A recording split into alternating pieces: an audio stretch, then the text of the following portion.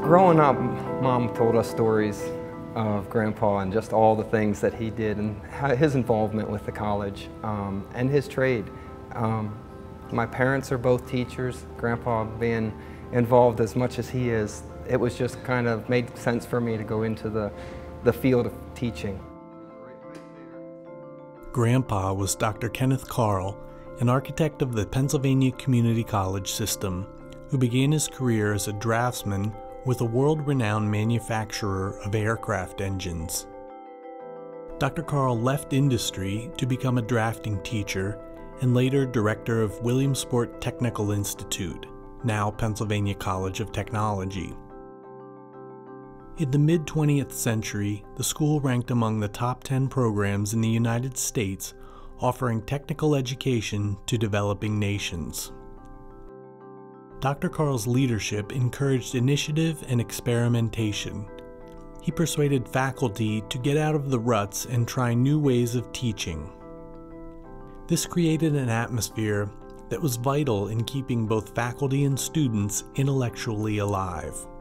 In his retirement, Dr. Carl became an accomplished woodcarver, and time spent in his shop inspired another future educator. I was going to be an art teacher right up through, and high school I experienced shop. And at that point, that's when I really started to realize what I had as a grandfather, and got to spend some time in his shop in his basement. I always went in his basement just to see all the tools hanging there and observe his work. His birds, of course, were just an inspiration for being an art history, you know, or just having that background of art and also the construction and the shop. It was just really fun to see that and inspiring.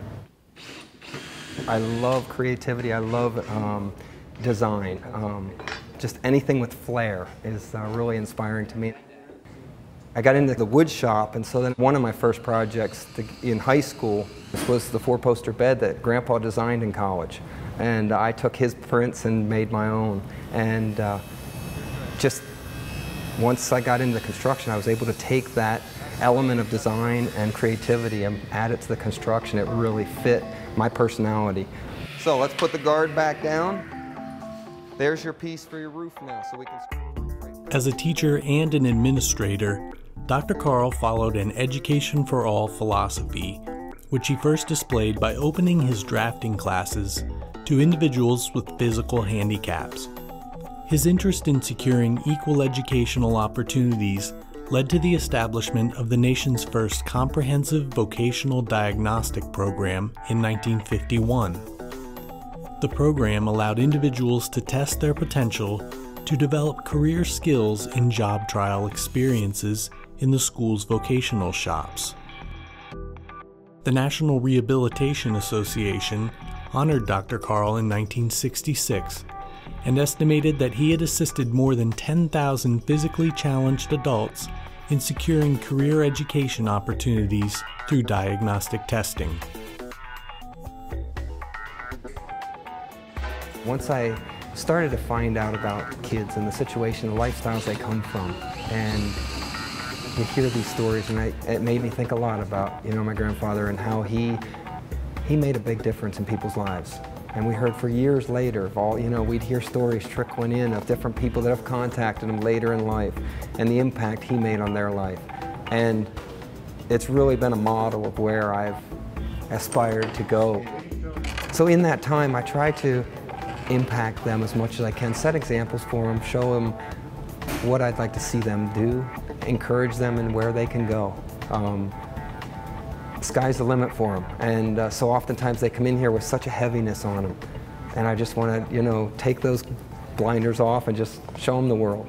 And so that's what we try to do, and Grandpa inspired that so much.